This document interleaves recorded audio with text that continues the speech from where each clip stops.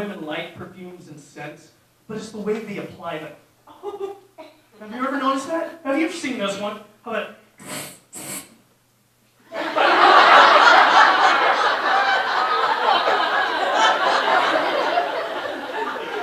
What is that? It's almost like they create this plumeria cloud, that go through a time warp or something, She's looking at angels I can't see. Like, do you see Jesus? My wife actually has a different technique, a different strategy. She goes...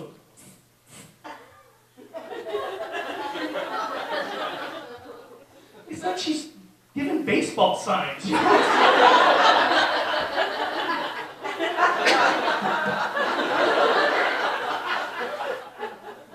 The other day I was coming out of the shower, I thought she wanted me to bunt.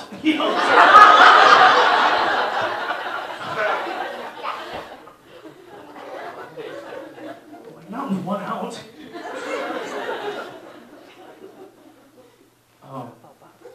Also, God gave us different ways to communicate, right? And I don't know about you guys, but my wife says, Kyle he doesn't communicate. He doesn't do it. And I'm like, I'm a comedian.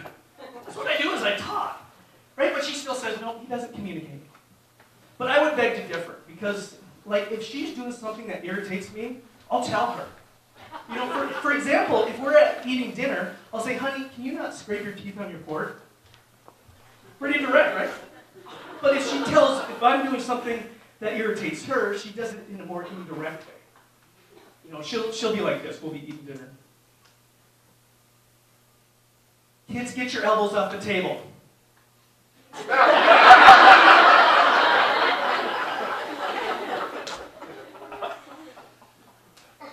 Kids, chew with your mouth closed.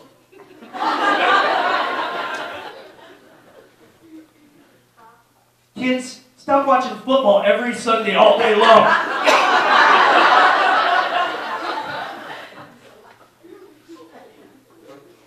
I actually tried that once. It didn't work out too well.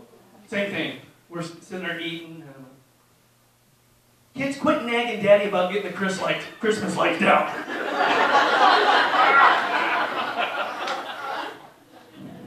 Because she will. Every year, my wife will be all over me about getting the Christmas lights down. She's like, Kyle, are you going to get the Christmas lights down? Honey, this weekend is going to be nice enough to get those Christmas lights down. Kyle, those Christmas lights are coming down themselves.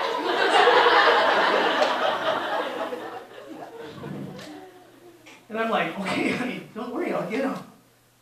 Just sit down and enjoy your Easter dinner.